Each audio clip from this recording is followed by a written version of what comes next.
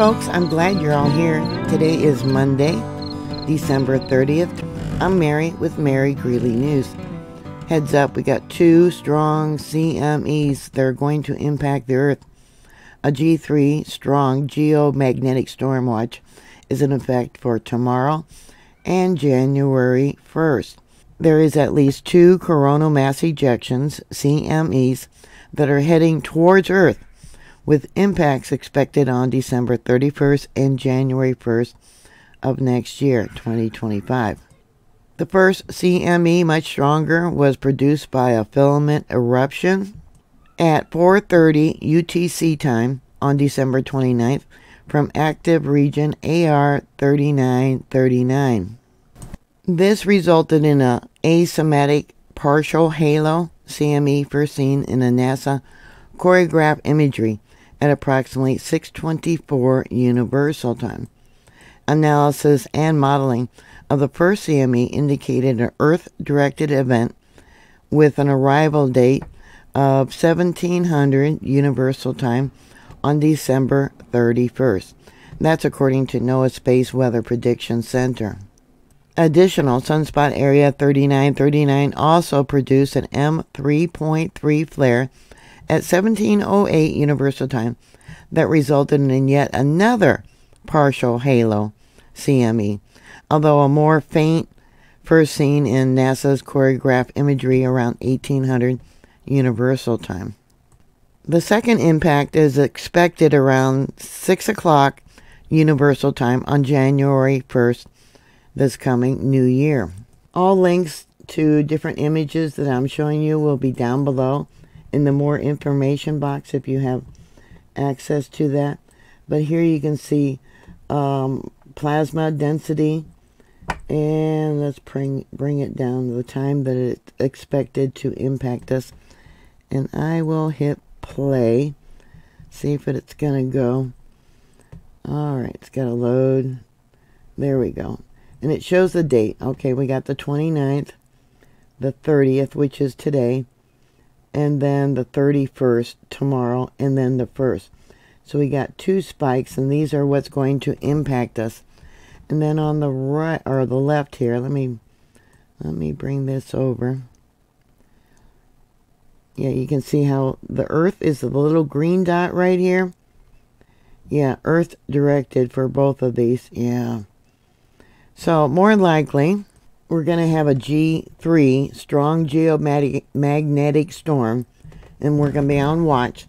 It's going to be in effect on the 31st tomorrow. However, this watch does not take into account the second weaker CME impacting the planet. So we may have a G3. Let me bring this over on the 31st, but then on the 1st, you can see that, yeah, it's going to probably create more havoc for us. And then we got a smaller one right there. So going to the solar activity right here is the X 1.5 solar flare, 1.59. And then that was the second one. And then here we got the N1 point, oops, 1.1, I can get it to stay there, 1.01.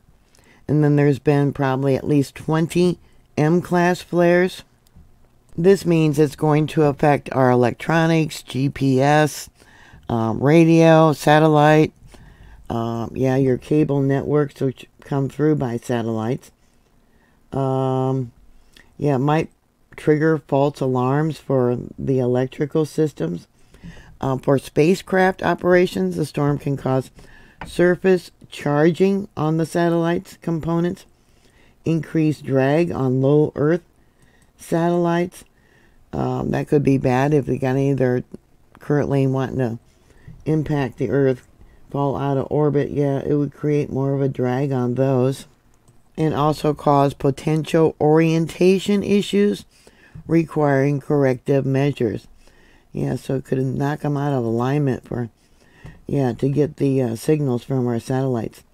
Other systems can also experience disruptions, such as intermediate satellite navigation, low-frequency radio navigation problems, as well as irregularities in high-frequency HF radio communications.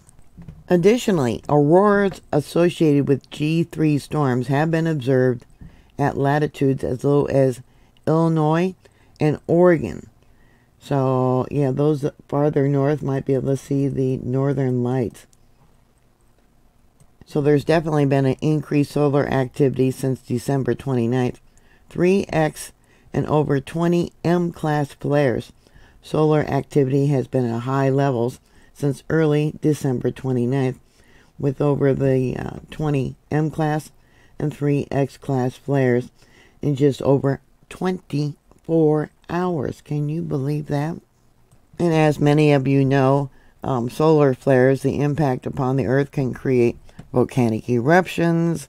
They can cause adverse weather, earthquakes, all kinds of bad stuff.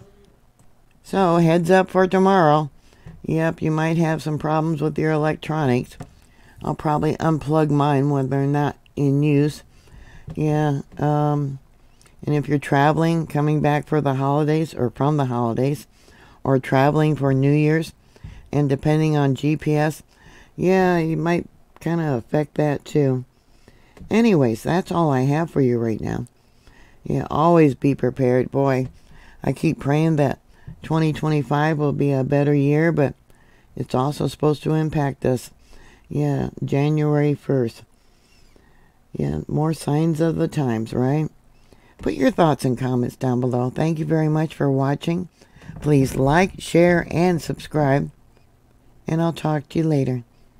God bless you. Bye.